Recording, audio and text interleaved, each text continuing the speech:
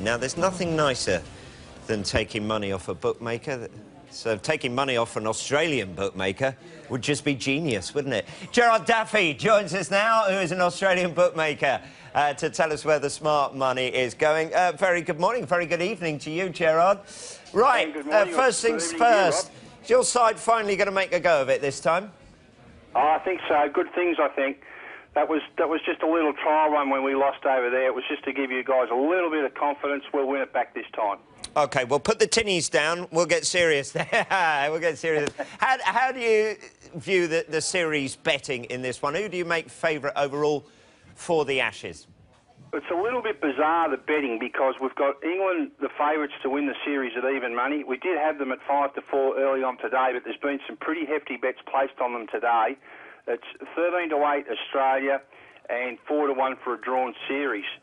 However, in the Test match, the first Test match beginning tomorrow, England are actually the outsiders.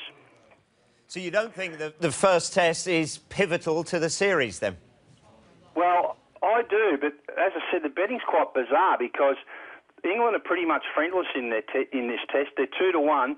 It's 7-4 Australia, 7-4 the draw. But Australian punters want to back Australia in the first Test, I suppose, because they have such a good record at the Gabba, but don't want a bar of them to win the series. But I would have thought if they win the first Test, that puts them on the way, and they should be favourites to win the series after that anyway. I guess the record at the Gabba, but also the weather at the Gabba will have an influence. I'm looking at the forecast. Sunday, thunderbolts and lightning. Is that taken into consideration? Well, it has, but there's been an overreaction the other way because the last 2 days in Brisbane, there hasn't been a cloud in the sky. But, I mean, I live there, Rob, and I know how ugly it can turn, and particularly this time of the year, we have what we call a wet season. These thunderstorms are nothing like you guys over there would have ever seen before. It just belts down. And we had that last week. They're tipping that for the second, third and fourth day. Thunderstorms, a lot of rain. So I'd be very, very surprised if we don't lose a fair amount of time in this Test. And surely the draw has to shorten up, even if that looks like it's going to happen. OK, plenty has been written, spoken about, and pictures faked of Kevin Pietersen. The Aussies, are you running scared of KP? No, not at all. Actually, the banter that he had the other day was with one of my very good mates. So I've been right on top of that one, but I can tell you that when Kevin Pietersen walks out there tomorrow, he's going to cop at both barrels. Who's going to get it worse, Gerard? Kevin Pietersen or Stuart Broad? Well, it's going to be a photo finish, that one, Rob, because over there you wouldn't have heard of this, but the biggest paper in Queensland, the Courier Mail, which obviously is where the match is being played tomorrow, I've seen a copy of their front page, and they've got a big story on it that they will not refer to Stuart Broad by name. He's now player number 27 or whatever player number he is.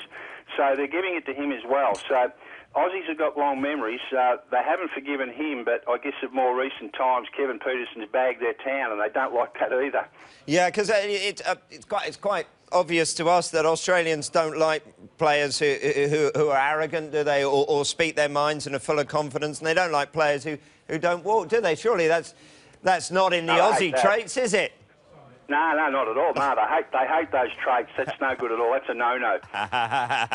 Over here, we're seeing all this anti-publicity, if you like, towards Pietersen and Broad as you panicking down there. That's true, isn't it, Gerard? I wouldn't think so. I mean, I think people are having their eyes open now to what these guys are actually like. I mean, we thought they were icons, but we get them over here and the reality's starting to hit home that Kevin Pietersen, I mean, you just can't come to an Australian city and bag it the way he did the other day. So he'll get his just desserts. Don't worry about that. Yeah, well, we will see, Gerard. And if England were to win the Ashes, win the series, and even win this opening Test, how much money do you stand to lose there? Well, I think cumulatively around the country, it'll be millions and millions of dollars because we're pretty parochial here. We don't mind taking on the Poms. Yeah, OK. Well, we look forward to taking some of that money then, Gerard. Thank you very much for joining us.